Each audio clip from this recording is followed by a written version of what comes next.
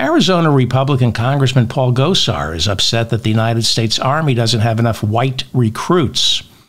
In a letter to supporters, Congressman Gosar warned of a new study showing the number of white soldiers has declined precipitously in the last 5 years.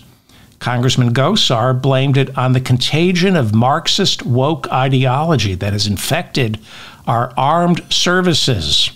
The congressman attributes the spread of wokeism to Marxists who are pushing wokeism on the military in order to drive out all the white people. Let me just give you a close-up. This is a United States congressman and a dentist. Would you let this guy put his fingers in your mouth? He's a dentist and now a congressman from Arizona.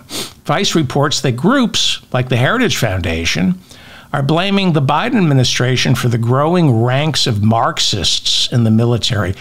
Really, there's an epidemic of Marxists in our military.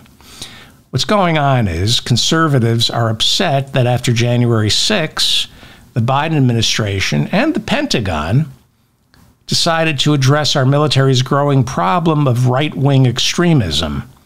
In the past decade, multiple surveys show that more and more of our soldiers are being recruited and coming into contact with other soldiers who belong to right-wing extremist groups that target minorities and advocate for the overthrow of the United States government. Because so many of those extremist soldiers identify with extreme members of the Republican Party, Republicans in the House, and right-wing pundits and think tanks like the Heritage Foundation are accusing the Biden administration of conducting a Marxist purge of our military. See how it works? You want to get rid of the right-wing extremists, who some of whom may have been there on January 6th, want to overthrow the government? Well, only a Marxist would want to get rid of soldiers who want to overthrow the government. These are the same members of the House who refer to the January 6ers who have been convicted of crimes against our government as hostages. Hostages. Paul Gosar, besides being a dentist, has alienated much of his family who have called him unhinged. They recorded messages for Arizona voters urging them not to cast their ballot for their brother. Gerald McDonald Evoy with the Arizona Mirror has an expose revealing that two former staffers of Paul Gosar's office were groypers. Those are followers of self-proclaimed Nazi Nick Fuentes.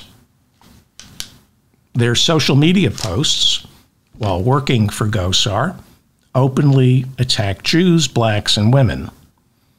Hunter Walker, reporting for Talking Points Memo, wrote in May of last year that Congressman Paul Gosar's digital director, Wade Searle, was a devoted follower of Nazi Nick Fuentes, who hosts the America First video podcast. Fuentes identifies openly as a neo-Nazi, a Christian nationalist who openly hates blacks and Jews. He's a Holocaust denier, uses the N-word, the K-word on his program, and calls for a return of the Inquisition. I'm sorry for laughing. But it's just so horrible. And he's, would come for me. No surprise, he was a guest of Donald Trump's at Mar-a-Lago 2 years ago when they dined with Kanye West.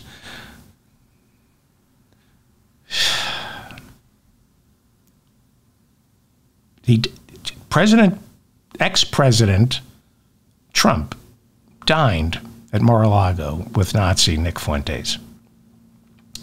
Talking Points says Fuentes was there on January 6. Talking Points memo writes that Congressman Paul Gosar has appeared several times at Nick Fuentes' America First conferences and wrote a letter to the FBI on his congressional stationery urging the law enforcement agency to take Fuentes off their no-fly list.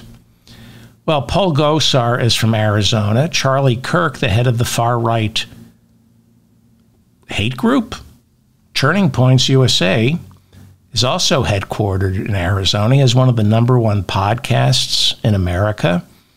All the politicians who want to get elected speak at a Turning Points USA conference. Here is Charlie Kirk yesterday on his podcast. Want to go thought crime? Like, I'm sorry, if I see a black pilot, I'm going to be like, boy, I hope he's qualified. Well, that's the you wouldn't have done that. You wouldn't have. You wouldn't have done that before. That's not an immediate. No, you wouldn't have done that. Who I am. That's not what I believe. It is the reality.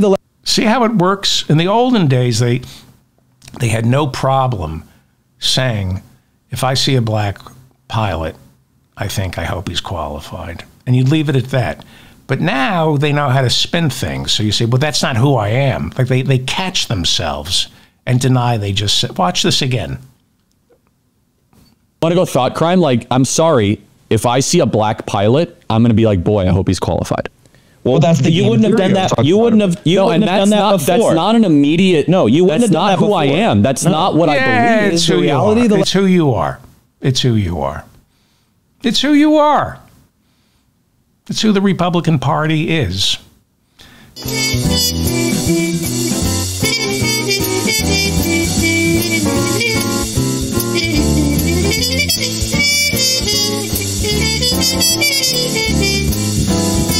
It's time right now for the David Feldman Show. So get your